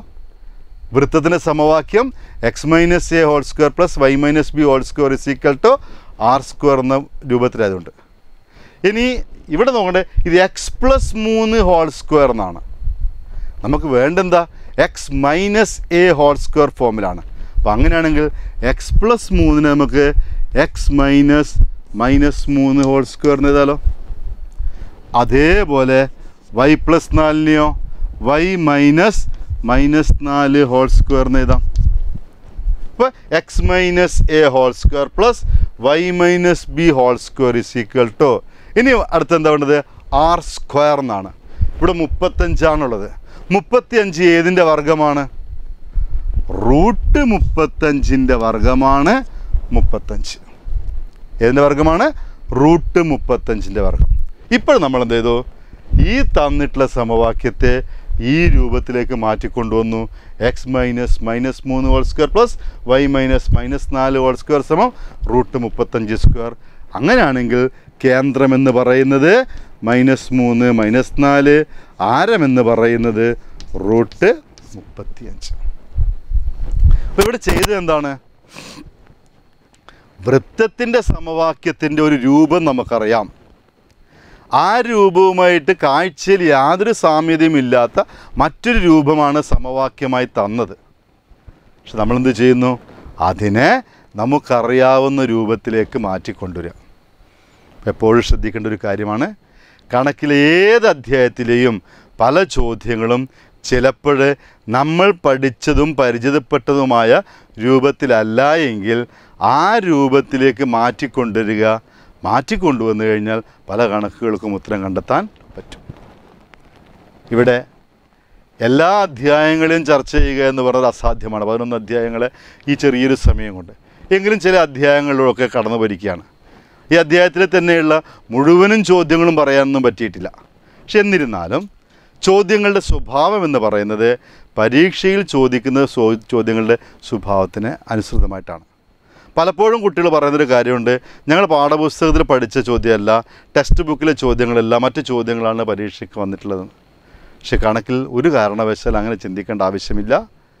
നമ്മുടെ പാഠപുസ്തകത്തിൽ പറഞ്ഞിരിക്കുന്ന അടിസ്ഥാനപരമായിട്ട് ആശയങ്ങൾ ഉൾപ്പെടാത്ത ഒരു ചോദ്യവും ഉണ്ടായിരിക്കില്ല. കൂടാതെ നമ്മൾ ഒരിക്കലും പറയുന്ന ടഫ് എന്ന് പറയുന്ന ഒരു ചോദ്യവും പ്രതീക്ഷിക്കേണ്ട. കാരണം നമ്മൾ എന്ത് ചെയ്യുന്നു? എല്ലാ ആശയങ്ങളും പഠിച്ചു വെച്ചിട്ടുണ്ട്. ആ ആത്മവിശ്വാസത്തിൽ പോവുകയാണ്, നമുക്ക് എല്ലാ കണക്കുകളും നമുക്ക് ചെയ്യാൻ പറ്റും. പിന്നെ നമുക്ക് മാർക്കുകൾ വാരിക്കോരി കിട്ടാൻ സാധ്യതയുള്ളത് മധ്യമം കണ്ടുപിടിക്കാൻ നമുക്കറിയാം. മധ്യമം കണ്ടുപിടിച്ച തീർച്ചയായിട്ടും മധ്യമവുമായി ബന്ധപ്പെട്ടൊരു ചോദ്യം എന്തായാലും ഉണ്ടാകും. നിർമ്മിതിയുമായി ബന്ധപ്പെട്ട 3 ചോദ്യങ്ങളുണ്ട്. ഘനരൂപങ്ങളുമായി ബന്ധപ്പെട്ട ചോദ്യങ്ങൾക്ക് എല്ലാ തരത്തിലും ഉത്തരം കണ്ടെത്താൻ പറ്റും. അറിയില്ലേ? ഘനരൂപങ്ങൾക്ക് എന്താണ് സ്തൂപിക എന്നും സ്തൂപികയുടെ പാദപരപ്പളവ് എന്താണെന്നും പാർശ്വതല പരപ്പളവ് എന്താണെന്നും വ്യാപ്തവും ഒക്കെ മനസ്സിലാക്കി വെച്ച് കഴിഞ്ഞാൽ സ്തൂപികയുമായി ബന്ധപ്പെട്ട ഏത് കണക്കുകൾക്കും ഉത്തരം കണ്ടെത്താൻ പറ്റും. ഇത്തരത്തിൽ 11 അധ്യായങ്ങളിൽ നിന്നും നമുക്ക് ഏത് ചോദ്യം വന്നു കഴിഞ്ഞാലും ഉത്തരം കണ്ടെത്താൻ പറ്റുന്നത് മാത്രമേ ഉള്ളൂ. ഇനിയാണ് അവസാനത്തെ ചോദ്യം, ഓപ്ഷൻ ഇല്ലാത്ത 6 മാർക്കിൻ്റെ ഒരു ചോദ്യം, 29ാമത്തെ ചോദ്യം. ആ 29ാമത്തെ ചോദ്യങ്ങൾ പലപ്പോഴായി നിങ്ങൾ പരിചയപ്പെട്ട് കാണും. ഇപ്പോൾ തന്നെ നിങ്ങൾ പല പരീക്ഷകളും എഴുതിയിട്ടുള്ള ആ പരീക്ഷകളിലൊക്കെ അല്ലെങ്കിൽ മുൻ വർഷങ്ങളിലെ ചോദ്യ പേപ്പറുകളൊക്കെ 6 മാർക്കിൻ്റെ ചോദ്യങ്ങളുണ്ട്. ഈ ചോദ്യങ്ങൾ പലതരത്തിലുണ്ടാകാം. ചിലപ്പോൾ നിങ്ങൾ മുൻ ക്ലാസ്സിൽ പഠിച്ചിട്ടുള്ള ആശയങ്ങളെ വിശദമായി പറഞ്ഞു തരികയും ആ ആശയങ്ങൾ ഉപയോഗിച്ചുകൊണ്ട് നമുക്കെന്ത് നമ്മുടെ പാഠഭാഗത്തിൽ നിന്നും പാഠഭാഗത്തിൽ ടച്ച് ചെയ്യുന്നതും ആ പാഠഭാഗത്ത് നിന്ന് അല്പം വ്യതിചലിച്ചിട്ടുള്ളതുമായ ചില ആശയത്തിന് ഉത്തരം കണ്ടെത്താനുള്ള ചോദ്യങ്ങളാണ് ചോദിക്കുക. പക്ഷെ ആ ചോദ്യങ്ങൾക്കൊക്കെ 6 മാർക്കിൻ്റെ ചോദ്യങ്ങൾക്കും ആവശ്യമായിട്ടുള്ള എല്ലാ വിവരണങ്ങളും ആദ്യ ഭാഗത്ത് തന്നിരിക്കും. അതുകൊണ്ട് തന്നെ ആദ്യ ഭാഗം വളരെ കൃത്യമായി വായിച്ച് മനസ്സിലാക്കി കഴിഞ്ഞാൽ എല്ലാ ചോദ്യങ്ങൾക്കും ഉത്തരം എഴുതാൻ പറ്റും. ചില ചോദ്യങ്ങളാവട്ടെ 10ാം തരത്തിലെ ആശയങ്ങളിൽ തന്നെ പിടിച്ചുകൊണ്ട് അതിൽ നിന്ന് വ്യത്യസ്തൻ്റെ മുന്നേറി കാര്യങ്ങൾ പറഞ്ഞുകൊണ്ട് ചിലപ്പോൾ എന്ത് ചെയ്യാം, നമ്മൾ കാണാത്തൊരു വിഷനിലൂടെ ഒരു കോണിലൂടെ ഒരു പുതിയ ആശയത്തിലേക്ക് എത്തിക്കാനുള്ള ഒരു ശ്രമം നടക്കാം. ഇപ്രാവശ്യം തന്നെ ആയിക്കോട്ടെ, ഇപ്രാവശ്യം മോഡൽ എക്സാമിന് ചോദിച്ചതാണ് 10ാം തരത്തിൽ നമ്മൾ പഠിക്കുന്ന സമാന്തര ശ്രേണിയെക്കുറിച്ചാണ് പഠിച്ചതെങ്കിൽ സമഗുണിത ശ്രേണി എന്ന് പറയുന്ന ഈ ശ്രേണിയുടെ പ്രത്യേകതകളെ വിശദമാക്കി തരികയും അത് വെച്ചുകൊണ്ട് നമുക്കെന്ത് ചെയ്യുന്നു, 6 മാർക്കിൻ്റെ ചോദ്യങ്ങൾ ചോദിക്കുന്നു. ശരിക്കും പറഞ്ഞാൽ ആ സമഗുണിത ശ്രേണി പഠിക്കുന്നത് +1 ക്ലാസ്സിലാണ്. അപ്പോൾ 10ാം തരത്തിൽ തുടങ്ങിയിട്ടുള്ള ആശയങ്ങളെ വെച്ചുകൊണ്ട് 11ലോ 12ലോ ആശയങ്ങളുടെ ഉത്തരം കണ്ടെത്താനുള്ള ഒരു ശേഷി നിങ്ങൾക്കുണ്ടോ എന്ന് പരിശോധിക്കുകയാണ്. അപ്പോൾ മുൻ വർഷങ്ങളിലെ ചോദ്യത്തെ അടിസ്ഥാനമാക്കി പുതിയ പാഠപുസ്തകത്തിനെ മറ്റൊരു വീക്ഷണകോണിലൂടെ കാണാൻ പറ്റുക. പാഠപുസ്തകത്തിലെ ചോദ്യങ്ങളെ വസ്തുതയെ അടിസ്ഥാനമാക്കി പാഠപുസ്തകത്തെ തന്നെ മറ്റൊരു വീക്ഷണത്തിൽ കാണാൻ ശ്രമിക്കുക. അല്ലെങ്കിൽ 10ാം തരത്തിലെയോ മുൻ ക്ലാസ്സുകളിലെയോ ആശയങ്ങളെ അടിസ്ഥാനമാക്കിയിട്ട് വരും ക്ലാസ്സുകളിലെ ആശയങ്ങളെ പുതിയ തരത്തിൽ കാണാനുള്ള ശ്രമം നടത്തുക. ഈ ശ്രമം നടത്താനുള്ള ഒരു സ്വയം കഴിവ് നിങ്ങൾക്കുണ്ടോ എന്ന് പരിശോധിക്കുന്നതാണ് അവസാനത്തെ ചോദ്യം.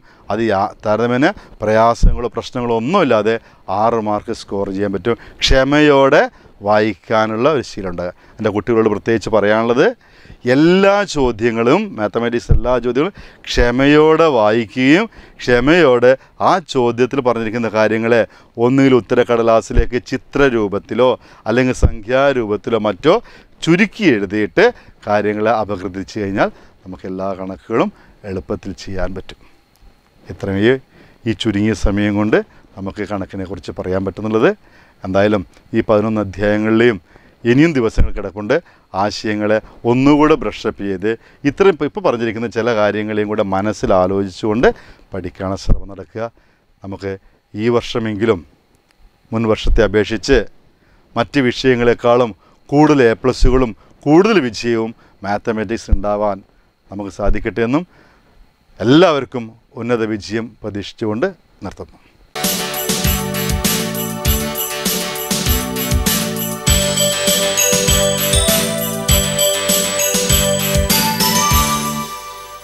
തങ്ങളുടെ കുട്ടികളുടെ ഉന്നത വിജയം സ്വപ്നം കണ്ട ആയിരക്കണക്കിന് രക്ഷിതാക്കളുടെ പ്രതീക്ഷ സഫലമാക്കി കൊടുത്ത പയ്യന്നൂരിലെ ഒരേയൊരു ട്യൂഷൻ സെന്റർ കൊളീജിയേറ്റ്. കേരളത്തിലെ ഏറ്റവും മികച്ച tuition സെന്ററിനുള്ള Kerala research institute of training and hi tech information award കൊളീജിയേറ്റിനെ തേടിയെത്തിയത് വെറുതെയല്ല. കൊളീജിയേറ്റിലെ 2020 അധ്യയന വർഷത്തേക്കുള്ള അഡ്മിഷൻ തുടരുന്നു. +1, +2 science tuition plus medical engineering entrance coaching crash 2020 ബാച്ചുകളിലേക്കുള്ള അഡ്മിഷന് BKM ബൈപ്പാസ് റോഡിലുള്ള കൊളീജിയേറ്റ് എൻട്രൻസ് ഡിവിഷനുമായും 9-10 ട്യൂഷൻ ക്ലാസുകളിലേക്കുള്ള അഡ്മിഷന് ഗേൾസ് ഹയർ സെക്കൻഡറി സ്കൂളിന് മുൻവശത്തുള്ള കൊളീജിയേറ്റ് ഹൈസ്കൂൾ വിംഗുമായും ബന്ധപ്പെടുക. Collegiate. Be the number one through the number one.